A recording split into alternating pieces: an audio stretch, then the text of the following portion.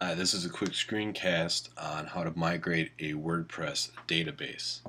So first thing you want to do is you want to head into phpMyAdmin through your cPanel, your Plesk, however else you access it. So I'm going to head over to WPDemo, which is the database I set up for this screencast. So first thing is you want to export your database content through the export page through phpMyAdmin. Default settings work great.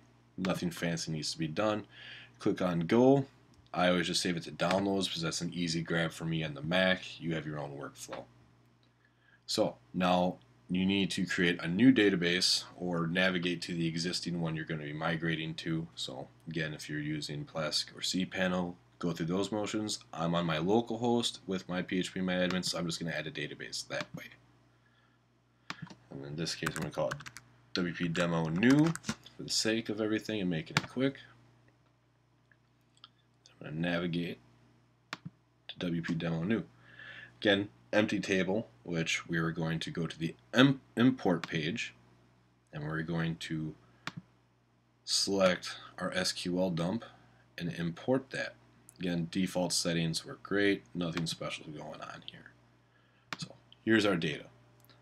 WordPress saves its URLs in an absolute fashion within the database, especially as to where it resides for navigation. So you want to head over to the options table, and you'll see right here for option ID 1, the option name site URL, here's an hard-coded absolute URL.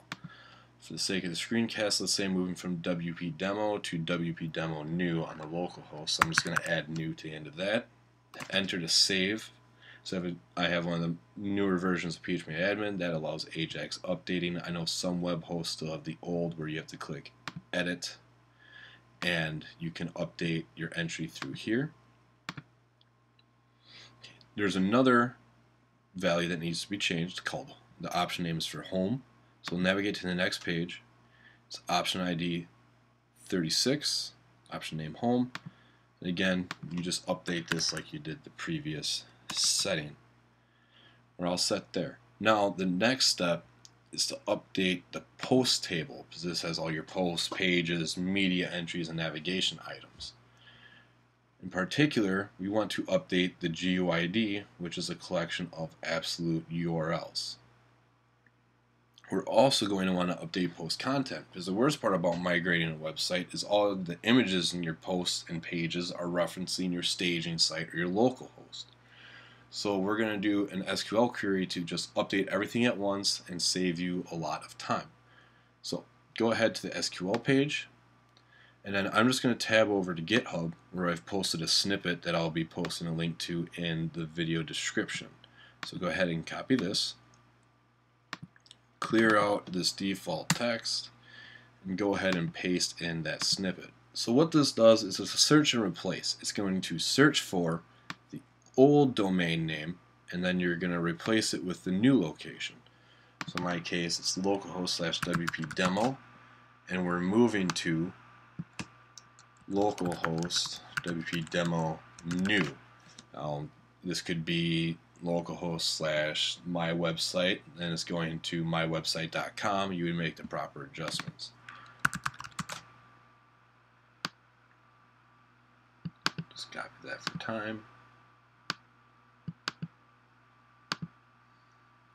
And just go ahead, click go, and you'll see how many rows were affected. Should be everything. To verify, click over to browse, then just scroll over to the right and double check the GUID again, and it should be all updated to your new absolute URL. Again, you're going to want to go. You're still going to want to run through your site with like a spider or something to make sure your post content has been updated properly.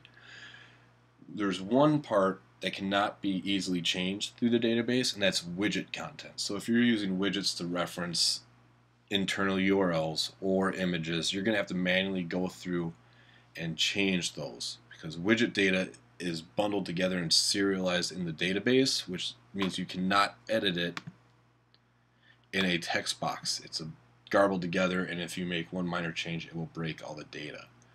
So I hope this makes migrating WordPress a little bit easier for you. If you have any questions, drop me a comment in the video and I can help you out. Thanks.